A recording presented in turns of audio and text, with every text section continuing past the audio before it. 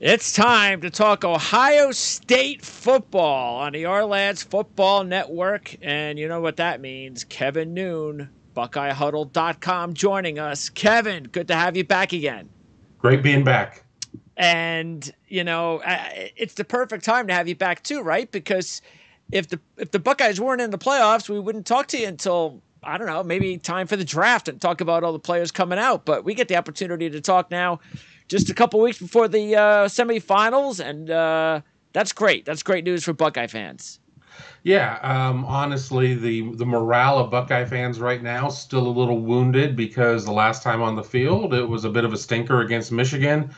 Ohio State does get into the playoffs by way of USC tripping up against Utah in the Pac-12 championship game. And what does Ohio State get but a date with Georgia in Atlanta, Georgia? So, there's a lot of fear and loathing going on right now, but I think deep down there's always going to be some optimism, and it's going to be a hell of a game, despite whatever it is, 6.5, 7 point line in the favor of the Bulldogs. But let's not forget, Ohio State up until the Michigan game was considered to be either the number two team in the nation or 1A to Georgia's Yes. one. So if they can recapture some of that magic.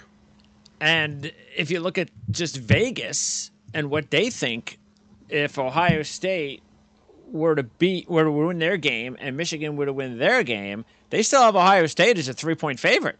So that means Ohio State, as far as Vegas is concerned, is still the second best team in the country. Well, and Georgia got no favors. You're the number one team in the college football playoff.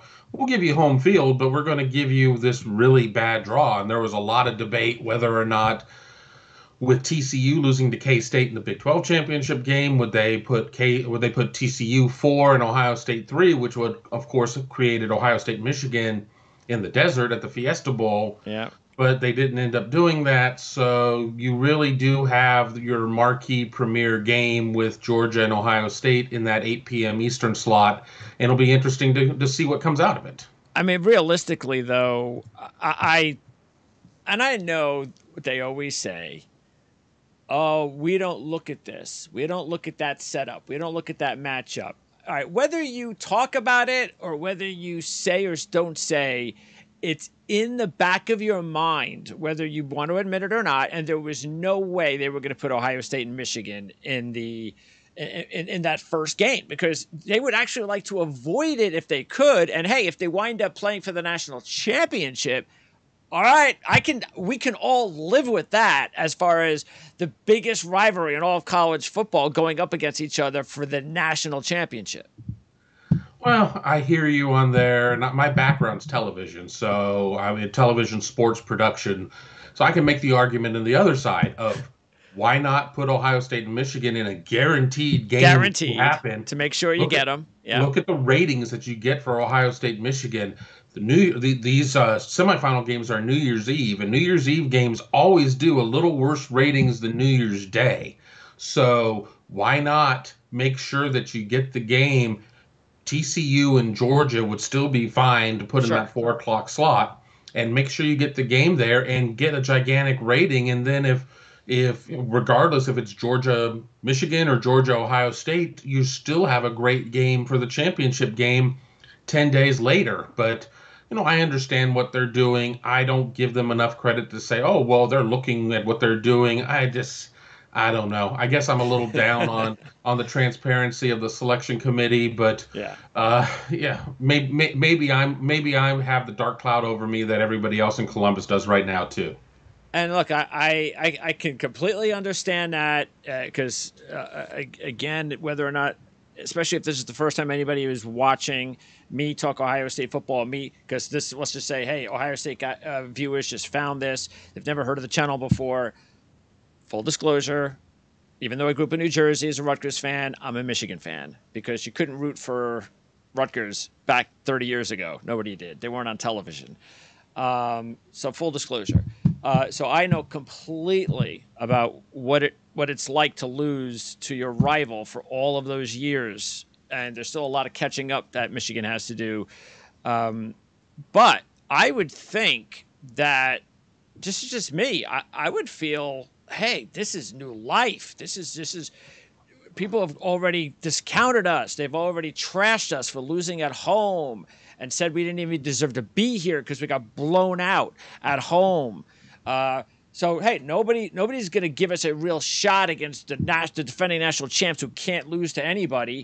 We can go there, we can play loose and free, and if we do that and we win that, then we get our revenge game against Michigan, when we just thought a few weeks ago it was going to take a full year before we were going to get a chance to play them again.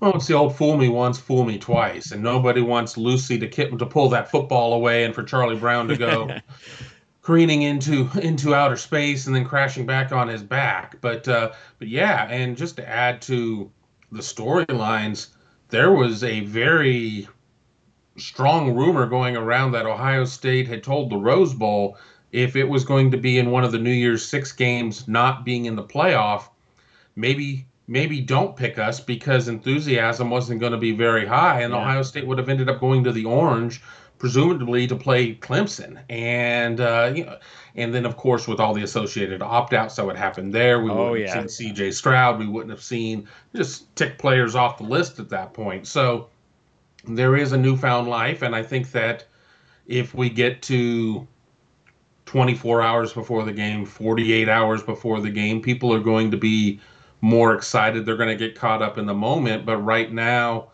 there's just a lot of fear because of what happened in that Michigan game. But as somebody that I assume watched the game, it was a 4-point game going into a certain point. It was an 8-point game midway through the fourth, and then Ohio State had to play desperate, and Donovan Edwards in 2 rushes had 160 yards and 2 touchdowns, and it turned an 8-point game into what looks like a bloodbath from 10,000 feet up. But I mean, that was not a blowout. Yeah. No. I mean, Ohio State led at half, but I think everybody in Ohio Stadium at that point knew that Ohio State settling for 3s and 0s wasn't going to get it done, that Ohio State was not going to be able to shut Michigan out for, Michigan had whatever it was, 10 points at the half, wasn't going to be able to shut them out at length, and Ohio State struggled on offense in the second half and struggled somewhat on defense, and a lot of choices of Ohio State's offense was predicated by the defense making some bad calls. And I mean, I don't put this necessarily strictly on the players. I think that the coaching staff, when Blake Corum was pulled from the game, and everybody and their uncle knew that Blake Corum wasn't going to be right for this game, and then when he proved it, they were still putting too many guys up in the box and putting guys on islands, and they got victimized. And we saw that especially in those 2 big runs, and that happens so often. That's why sometimes when your team is playing defense, like on those 4th down and 1, or, sometimes you're like, you know what? Go ahead. I don't really care if they get a first down. Don't do the all or nothing kind of deal at the line of scrimmage, because that's what can happen. When you have the all or nothing, you can bust open one of those runs, and they did it twice. So what about, everybody talked about the change, defense has got to be the issue, and we talked about that on our show before the season. They go out and get one of the top defensive coordinators available. Everybody thought, wow, the rich get richer. Ohio State goes out, spends a lot of money. This is gonna really complete their team, and things just obviously didn't go well in the Michigan game. I'm sure the fans are not very happy.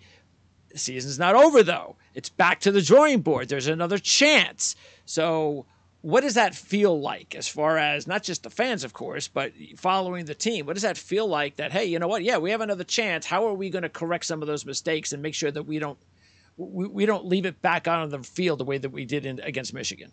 Right, and even absorbing the yardage and the points that Michigan put up. Ohio State, 11th in total defense, 13th in scoring defense.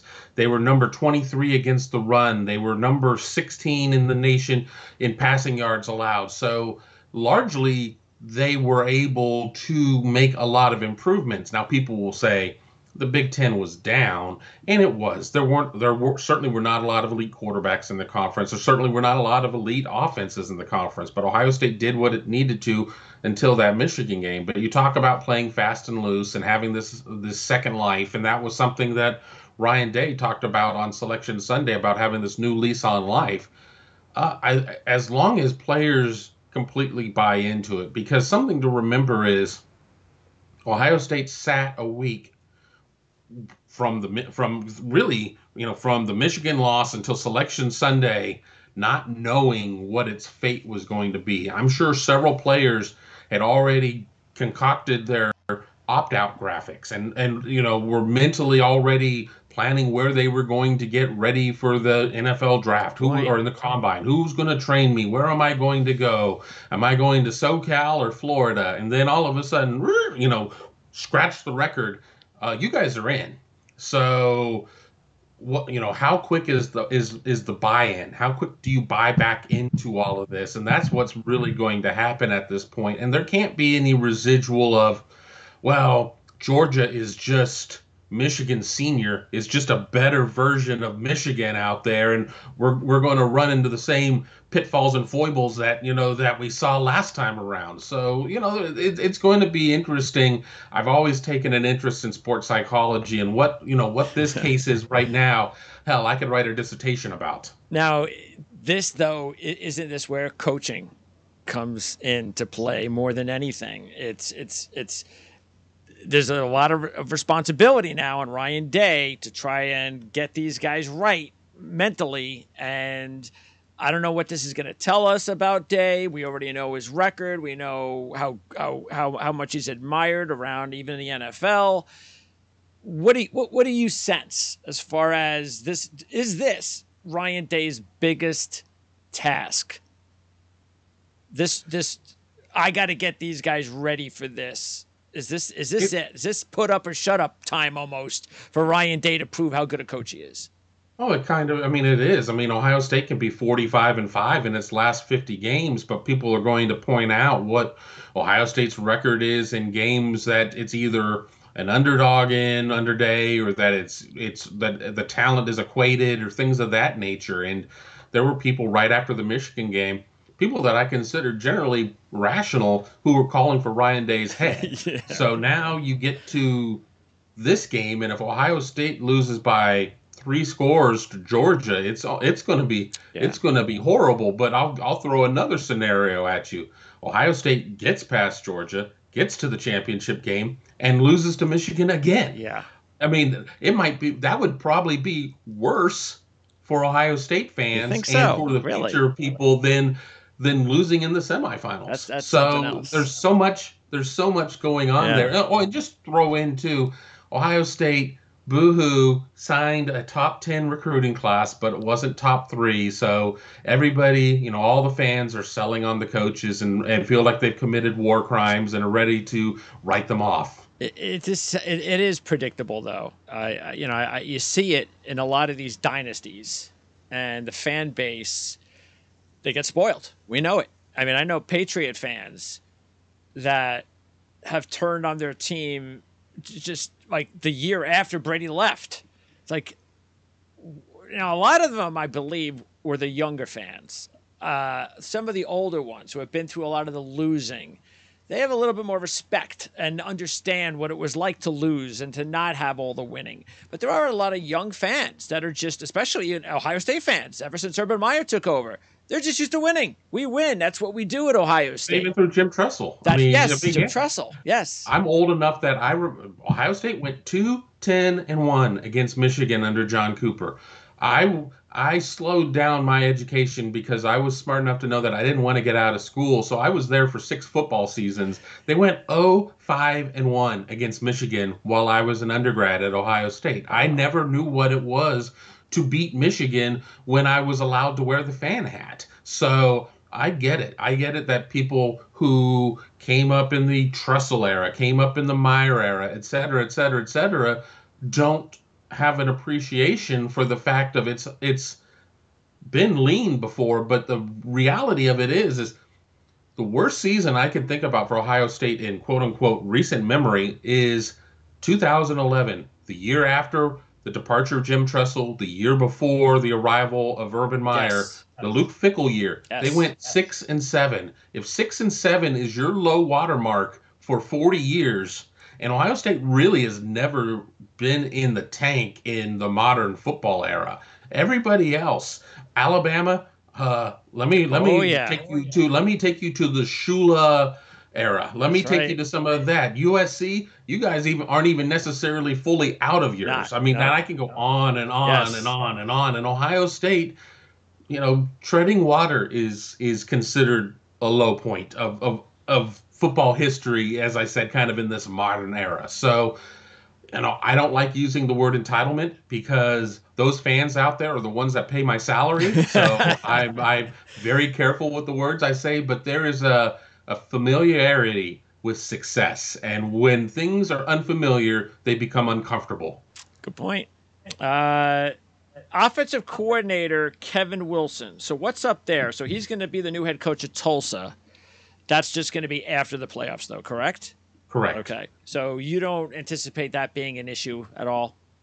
It's Ryan Day's offense. Ryan Day is really your play caller. I mean, there is a offensive channel by committee of where things come in, but this is Ryan Day's offense, Okay. so it is not necessarily something of where somebody new is having to take over play calling responsibilities.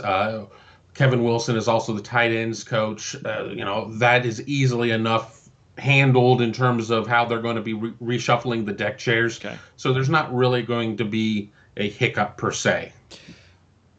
With this matchup, Georgia, one of the things I noticed with this, look, I know Georgia fans, and I've talked, we've had shows about Georgia and heard their viewers' comments and so forth, and yeah, they know how good their team is, and they believe their team this year is just as good as last year. But we just know that that's not the case because they lost too much talent, and it just is what it is. They've also had several games this season where they just, again, it's kind of the reason where you look and not just the Missouri game, but there have been even early in the Georgia Tech game, and there have just been moments where even a little bit of the LSU game, it's just where I don't know. I mean, they just seem to be waiting to be beat almost. Like maybe it would have been better for them to lose, so they understood. Hey, we got to do better than this. We just can't expect to go out there and beat everybody. But hey, that's the way it's worked out for Georgia. More power to them. Now they have this aura now of unbeatability. I though suspect, I really do, that they're ripe for the taking. I really believe that, and I don't think there's any question Ohio State has the talent in order to get it done. Question is, do they have the confidence to get it done? That's a good question. A question I don't have an answer for. Georgia has to get punched in the mouth. I think that you have to punch Georgia in the mouth and show them their own blood. It's like when Rocky Balboa punches Ivan Drago and he starts to bleed from the Yeah. eye and say, "See, he's a man. He's a Yes. man." And Ivan Drago's like, he's like a piece of iron. I mean, so Ohio State has to come out and do that because if Ohio State just jabs and kind of rope a dopes or whatever, Georgia's just going to strangle them to death, is what's going to end up happening in that game. So Ohio State has to come out quick and put sevens up. I can go back a couple years ago to Ohio State and Clemson in the Fiesta Bowl, and Ohio State marches into the red zone, and the Brent Venables defense forces Ohio State to kick a bunch of threes. Ohio State still seemingly looks like it's in great position to win the game. Shaun Wade ends up getting ejected for targeting. An obvious fumble is overturned. That was returned for a scoop and score is overturned. The points are taken off the board. Trevor Lawrence leads Clemson down the field for a late touchdown to take the lead, and then Ohio State cannot convert pretty much at the end of the game with Justin Fields and Chris Olave.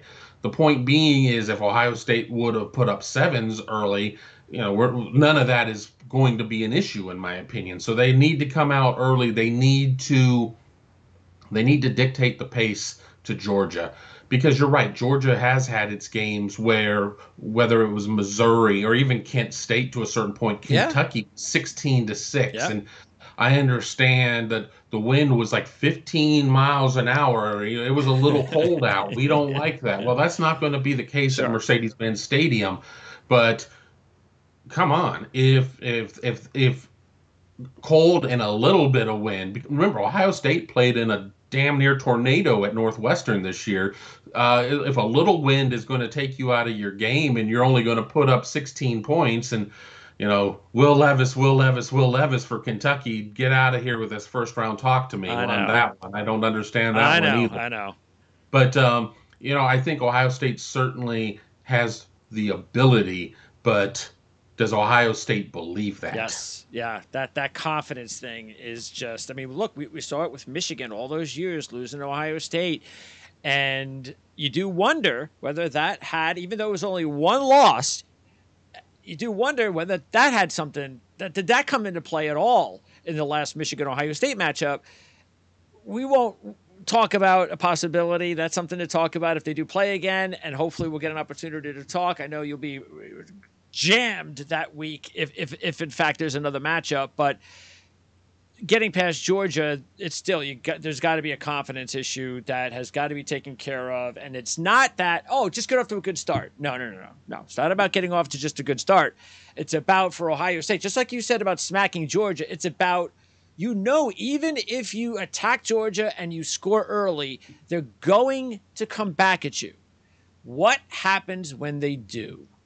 When you take that return, do you just go into a shell? Visions of Michigan, all that, and the confidence is lost? Or do you play like a champion and you take Right. their best shot? I mean, you can't sit there and get up 21-10 and think that 21 is going to be enough points to win the game. No. That's not going to be the case in Ohio State, certainly. And this isn't a Ryan Day thing. I can take this to Urban Meyer too. They'll sit there and get to a point, and then they're taking the opponent's best shot, and they get really vanilla on offense, and they get really predictable on offense. And I think one of the biggest things here too is that Ohio State can't beat Ohio State. Georgia is very good and can beat Ohio State without Ohio State's help. You cannot have pre-snap penalties. You cannot have dumb personal fouls. You can't have a headbutt out of like 8 yards out of Oh, bounds that's 30 seconds yes. after a play to essentially set up a 1st and 35.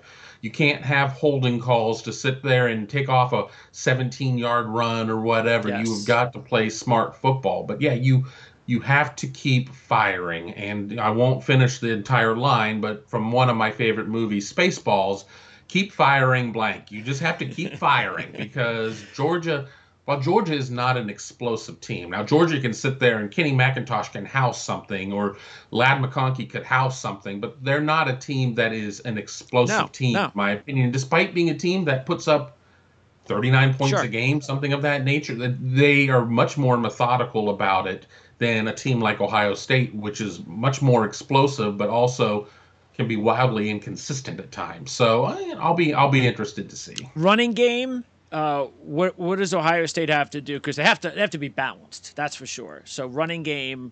How does that look in this matchup? Well, Georgia leads the nation in run defense, allowing 77 yards a game. So you have to find something. Um, with Jalen Carter in the middle in that 3-4 defense, it's really hard to run up the gut. Ohio State, though, desperately wants to try and play sideline to sideline, as evidenced by a lot of their little quick screens, which fans are going to revolt if they see those again. But I think you have to come out and be ready to try and do some off tackle. You need to sit there and be able to get out there and have your offensive line get into the second level and allow Mayan Williams, allow Dallin Hayden, allow these types of guys to get out there and let their ability shine. Because when the Ohio State's running backs are getting hit a yard behind the line of Yeah. scrimmage, things weren't going so well. And one other thing too is Ohio State will be without Trevion Yep. Henderson as announced earlier. So they at least they know what their running back rotation is. But one of the big concerns around Columbus and Buckeye Nation is what has happened to Dallin Hayden? Dallin Hayden has had some big games along the way as a true freshman and then didn't get to carry the ball against Michigan. What is up with that? Why didn't that happen? Does he fumble 50 times in practice? I mean, what is the concern there? But it's got to be all hands on deck. You Yes. can't just sit there and say, Mayan Williams, you're getting 32 Sure. carries in this game, regardless if you're getting 8.1 yards per carry or 1.1 yard per carry. You've got to sit there and change it up. And guys like Williams, Hayden, and Chip Trainum all do things differently. CJ Stroud. What do you think about how how did he come out of the Michigan game? And what do you think? What do you expect out of CJ in this playoff matchup? Well, I think he came out of the game. His numbers were still pretty good, all things considered. But one of the things that's out there is he won't run the ball. He will not run the ball. When he runs the ball, he looks like a baby antelope on Nat Geo taking his first steps. He is just not a confident runner. But you have to take what is there at times. And I understand that you have extreme confidence in your extreme amount of talent. That is fine. But you have to move the chains. You have to move the chains. You have to keep going. I think Ohio State's passing game is going to be significantly better than any passing game that Georgia has seen. Apologies to Tennessee. Apologies to LSU. LSU throws for 500 yards. I think LSU ran for 50, maybe 50 in that game. Tennessee, obviously, Hendon Hooker wasn't hurt in that game. You have the Blitnikoff winner, Jalen Hyatt. You got some other things Oh going yeah, on there, sure. but I think Ohio State's passing game is more fully developed than anybody else. But once again, does this turn into LSU and you throw for 500 yards, 2 touchdowns, 2 picks, and run for 17 yards? I mean, you're not going to be able to win that way, but they have got to impress upon CJ Stroud that if the run is there, if there is green grass, and you can sit there and pick up 7 to stay ahead of schedule, do it. Yeah, don't just force balls or just chuck it just because you'd rather not run the ball. Um, you mentioned the Tennessee matchup. What happened, apparently, what everybody took from that matchup was Georgia was more physical, especially with the receivers. Georgia has a really good secondary, is one of the best corners in the country. Do you think that will be an issue with Marvin Harrison and the Ohio State receivers, or do you think they're more tougher? They're more, whether you're going to say disciplined or better in just all facets of the game, that they're not going to allow Georgia's secondary and physicality to be to knock them off their routes and to make it as easy as it was for Georgia against Tennessee? Julian Fleming for Ohio State is a hoss out there. He is a big guy who's not going to get manhandled. But what Ohio State has to have happen is either Julian Fleming or Emeka Egbuka have to show up in this game. And by show up, that's not saying they haven't shown up in other games, but they have to come out and have a big effort. Because if not, you're going to bracket Marvin Harrison Jr. and you're going to neutralize him, and that's going to be that. And then it's just going to be a matter of the other 2 guys maybe not getting anything done. I mean, you talk about the cornerback for Georgia, Keely Ringo is he is a big corner, 6'2", but if you watch tape, teams go at him, and he's given some plays up. I mean, and it's like you can say, well, you can't defend them all. He's been the fish out there at times. They've gone after him, and I think that Ohio State can go after Keely Ringo. But what they can't do is if Keely Ringo's lined up with Marvin Harrison, and then he has safety help. Well, I don't know where the heck you're going to go at that point. Yeah. So I mean, you have to kind of figure some things out. But what happens with Egbuka and with Fleming and to a lesser extent with Cade Stover, you have got to have a second viable number one receiving target out there, and that's what's going to happen. And I think all of the thoughts going into the year were when Ohio State was going to have Marvin Harrison Jr. and Jackson Smith and Jigba. Yeah. Who are you going? All right, you can't guard them all, and if you're going to sit there and sell out there, then Ohio State is going to run for 11 million yards. So it'll be interesting. But that is really one of the biggest things for me is who is that next receiver, who is going to give relief to Marvin Harrison Jr. to allow Harrison Jr. to go out and do what he does. A couple of quick things before I let you go, Kevin, and that is Georgia. It seems like, look, they have probably the best set of tight ends in the country. Have you noticed that at all during the season with this Ohio State defense, with Jim Knowles' defense, as far as it either being an issue or a strength, or, well, we just haven't been matched up with anything even close to what Georgia's going to throw to us, so who knows? I guess we'll find out. I did something in a story that I'm running later in bowl week, and I don't have it in front of me. Ohio State has done a fantastic job of shutting down tight ends this year, which is atypical for what Ohio State has done through the years.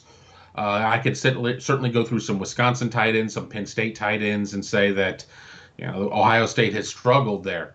Ohio State has never had to, well, I don't want to say never. Ohio State generally doesn't have to go after a team that runs 12 personnel that has two hugely talented pass catching tight ends out there. And that's where the trouble comes because they're so different in what they do. Brock Bowers is fast and dynamic, and then Darnell Washington. I mean, I just did a show earlier where I was like, to Ohio State fans, think about Zach Harrison going out and playing tight end. Well, Darnell Washington has an inch or two on him, and they're about the same weight. So that should just give you an idea of what we're talking about there for Darnell Washington. Now, Georgia doesn't utilize Washington a lot, which means look for him to have like 20 receptions in this game because you try to break tendency or whatever. But, it's going to be a challenge, but the one thing I do like is I don't particularly like Georgia's receivers being some sort of point of where Georgia has a huge advantage over Ohio State's beleaguered secondary. Ladd McConkey got banged up a little bit in the SEC championship game. Everybody's saying he's going to be okay. We'll see. And then they got A.D. Mitchell back, who was supposed to really be their one for the LSU game.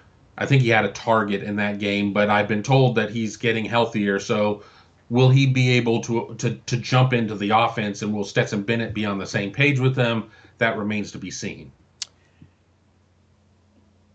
If Ohio State, and I know you can't look at it this way because Michigan plays first, but if Ohio State fans knew that they were going to beat Georgia, would they want to play Michigan again or TCU, knowing TCU might be an easier opponent?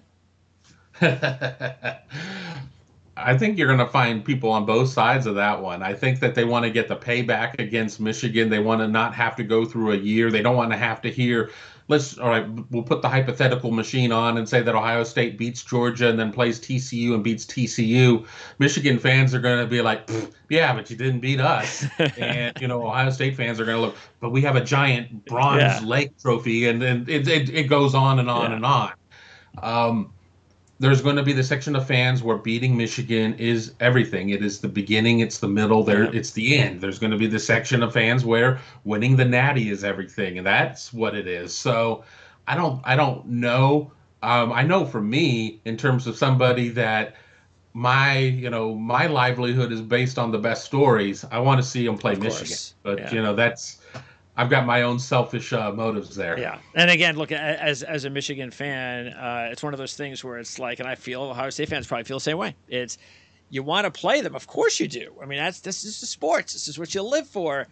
But, if we lose to them, no. In the national championship, if we lose to them, so that's, but if we beat them, it's the best thing ever. So it is, it's an interesting dynamic. Injuries? Are there any key injuries that you mentioned Henderson? Anybody else? Anybody that is banged up that you're not sure of? That's a key player that may or may not play. Well, we obviously know about Henderson. We obviously know about Smith and Jigba. We've also been told that we are not going to get an availability report from Ohio State until 2 hours before kickoff, which is kind of atypical for how they operate.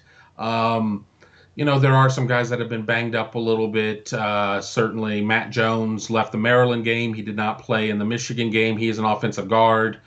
I've been told he's doing well, but, we shall see. Tommy Eichenberg was playing with busted thumbs on each hand. We're going to have to kind of see how he's doing.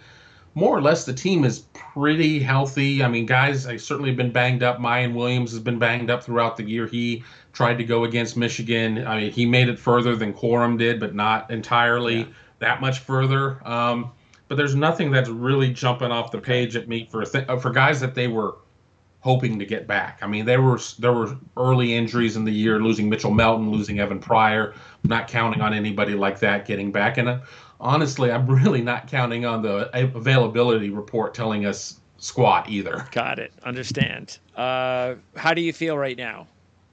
If you had to predict or feel like Ohio State's going to hang with them? we're talking so early in the game that I haven't allowed myself to start drinking the Kool-Aid Yeah. yet or Yeah. anything. By the I way, we think are recording this on the 22nd, right, of right, December. So we are 2 weeks almost away from the game. right. So I generally start to come around within about 4 or 5 days of the Okay. game, but right now I think Ohio State absolutely can win the game. I think that Ohio State can't play any worse than an A-minus game to win the game. But Sure. even if Georgia comes out and plays a B game and Ohio State plays an A-minus game, Ohio State wins. If Georgia comes out and plays an A game and Ohio State comes out and plays an A game, flip a coin. Yes.